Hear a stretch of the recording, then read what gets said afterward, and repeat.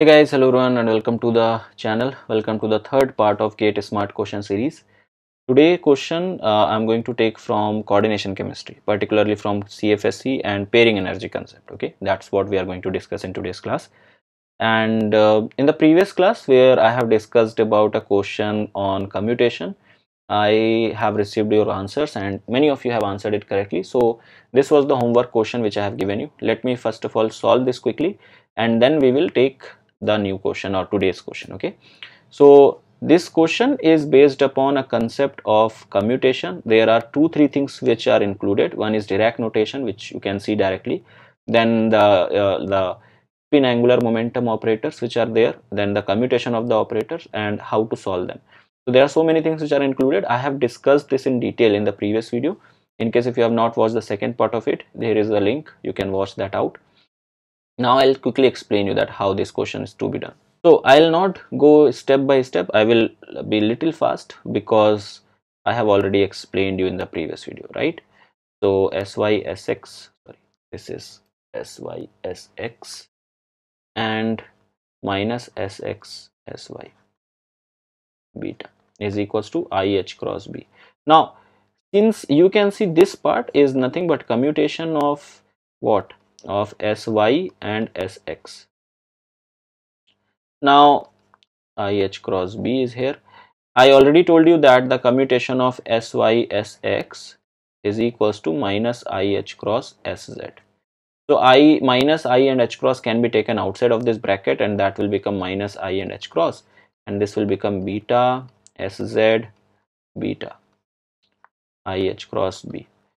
And when you operate this SZ operator on beta, since it is a spin down eigenfunction, so its value is minus half H cross beta. This also I have discussed in the previous video. So I'll just put the value. So minus half and H cross will be taken outside. Minus I H cross was already there. Minus half H cross I'm going to take outside and it will become beta beta is equals to IH cross B. Now the value of this is going to be 1 because it's a normalized wave function. When you solve this thing, it will become minus minus will become plus, it will become half IH cross square, and on this side I have half I have just IH cross and B. If you cancel out the things, because we want to find out the value of B, B will come out to be half H cross. Now many of you have answered it correctly and I'm super happy for that. Many of you have understood the concept. I'm very happy with it because with every video we are learning new concept, right? So I hope that you all have done it correctly. In case I know many of you are making mistake and you are writing minus sign here, either you might have missed that this is not SXSY, it is SYSX, means the commutation is reversed. Okay, that's why the value is minus IH cross SZ. Many of you were putting it for SXSY. You might have overlooked this part. That's the one like common mistake which many of you have done. So I hope this is clear to you. Now let's jump to today's question. Now today's question which we have is not that difficult actually. It's a very simple question, but yet as I say that these smart questions are not difficult ones, they are just smartly put up. So this question is from coordination chemistry CFSE concept. It says that if delta O is the octahedral splitting energy and P is the electron pairing energy, then the crystal field stabilization energy or CFSE of CONH3 6+2 is how much? So you have to understand the concept of pairing energy in this. Okay, now pairing energy is something which comes only when the complex is low spin complex. This pairing energy is basically the effect of ligand which it applies on the complex so that the pairing of the electron takes place in the complex and the complex becomes low spin. So it's the effect of ligand which it is.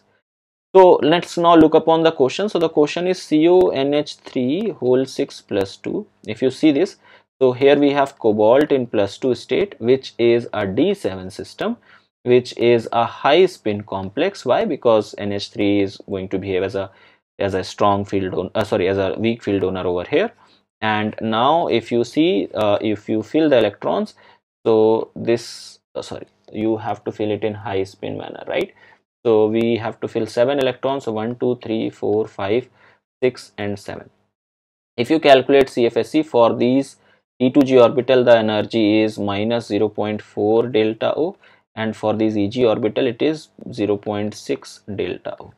if I calculate my CFSE, it is going to become 5 into minus 0.4 del tau and plus 2 into 0.6 del tau, and if you calculate it total, it will be like 2.0 and minus 2.0 and plus 1.2, which is going to give you minus 0.8 del tau.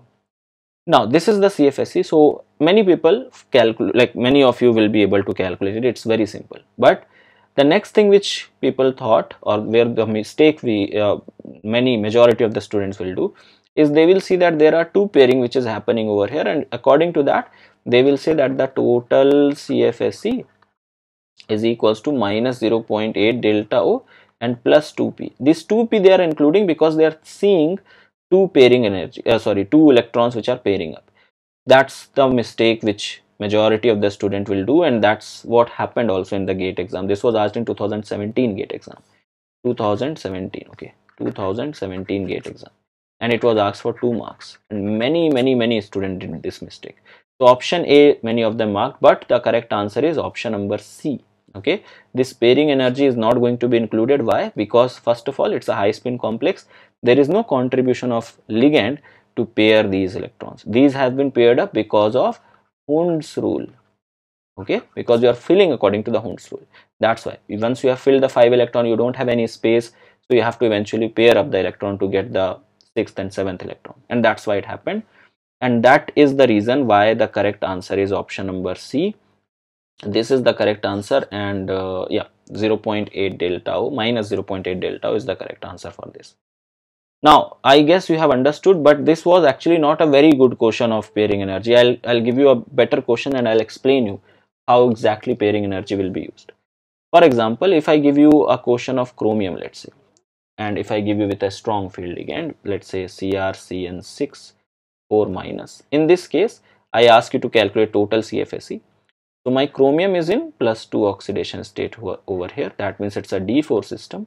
It's a low spin system first of all. So if I fill the electrons, I will be filling them like this, right? And if I have to calculate my CFSE, so CFSE will be simply like 0.4 into 4. So that will minus 0.4. So this will come up minus 1.6 del tau.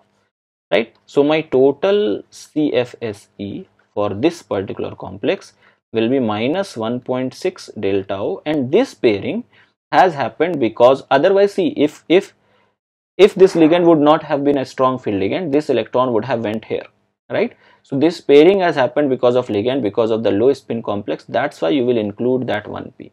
So the total CFSE will be minus 1.6 del tau plus 1p. This is how it is done. But again, some confusion and some type of question people like make mistake. Let's take this also. So if I give you this question with cobalt, let's say if I give you COCN6 4 minus, again cobalt is in 2 plus state, it's a D7 system. Here it is a low spin complex, and now if I fill these electrons, 7 electrons, so they will be filled like this. All right, 7 electrons in a low spin field. CFSE, if I calculate, so this will be how much? 0.4 minus 0.4 into 6 and plus 0.6. So this will become minus 2.4 and plus 0.6. It will become minus 1.8. So del tau. And since the pairing has happened, so total, many people will do this mistake here again, that total CFSE, you might have be also thinking the same, minus 1.8 del tau and plus how many pairing you are saying? 3p. So many of the students will think like that and they will do this, but it is not actual case. Okay, again I am telling you that this thing is not correct. Why? See, in the case of chromium, in the high spin case there was no pairing happening, but in the case of cobalt, when it was in high spin, we have just seen in the high spin case of cobalt in +2 high spin, there was already 2 pairing which was happening. Okay, let me just give you in the next slide. So if I have cobalt +2 in high spin, in that case I was having my electrons D7 electrons like this, right? And when I have cobalt in low spin, the same cobalt was now having configuration like this. So you have to match both of them, or you have to check both of them and see what is the extra pairing which has happened because of the ligand. In high spin there were two pairing which were happening, which are already here also. The extra pairing which is happening is 1.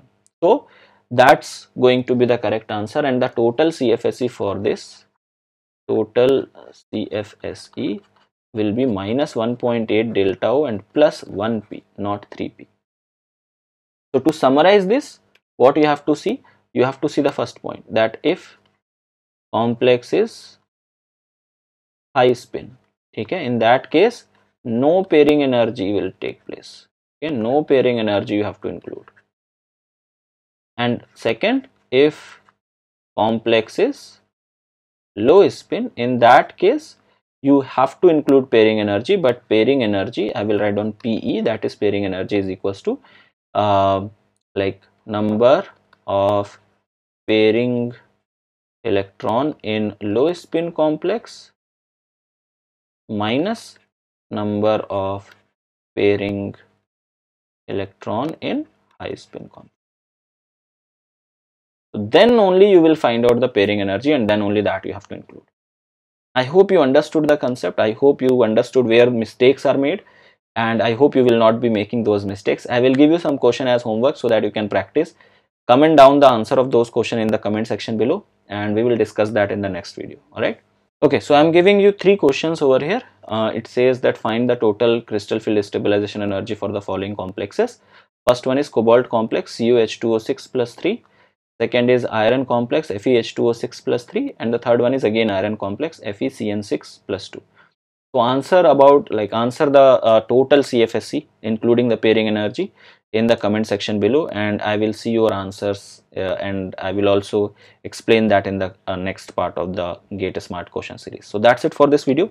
I hope you understood. I hope the concept which we wanted to conclude, you have understood that well. So thank you so much for watching. See you guys in the next one. Till then, have a great day. Bye bye. Take care. Hey guys, so I teach live on Unacademy Plus platform. Here I teach for the CSIR UGC NET category, and you can follow me over here for regular classes. You can access my free classes as well as my paid classes on this particular platform. The classes which are free, you can get that under the section of special classes, whereas in order to access my paid classes, paid live classes, you have to take Unacademy Plus subscription. So do make sure that you take the Unacademy Plus subscription to access all my paid classes, which are quite organized. The whole syllabus is being completed over there, and the classes are quite regular over there. So make sure that you take Unacademy Plus subscription by using my referral code, that is N_Huda. That's it for this. Thank you so much.